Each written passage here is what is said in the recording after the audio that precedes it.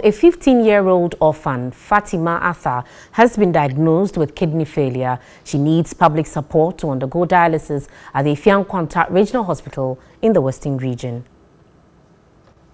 Fatima Arthur, a final year student of the Wasa Agona Junior High School in the Takwan Swaye municipality in October last year, collapsed after attempting to scavenge for food in the neighborhood.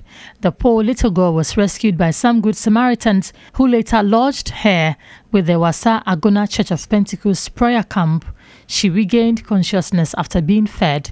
The church then took her to the Fiankwanta Regional Hospital where she was diagnosed with kidney failure.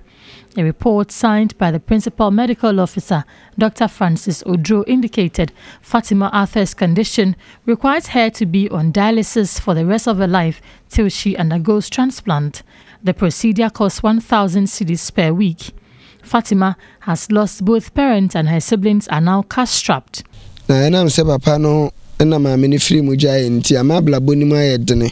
Timiampo yale ne bambo na miampo minne ha na be se men so minu anketo ana na ma assistant school mpo mankobi timi so na medi pa anga kra do ya na me de hwe minu anga kra timi anso me firi mu kakra me kopepe di na me so menya ne ntie se minu ano eyale ntimi mre fie.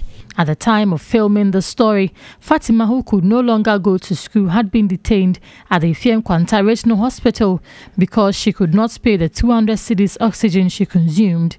The church, which has been supporting her upkeep, needs a public support to pay the cost of dialysis. Dialysis are all called every week, and yes, it is a omani na boa na ya perenenkwa. Fatima Arthur believes stoking from benevolent individuals would give her life.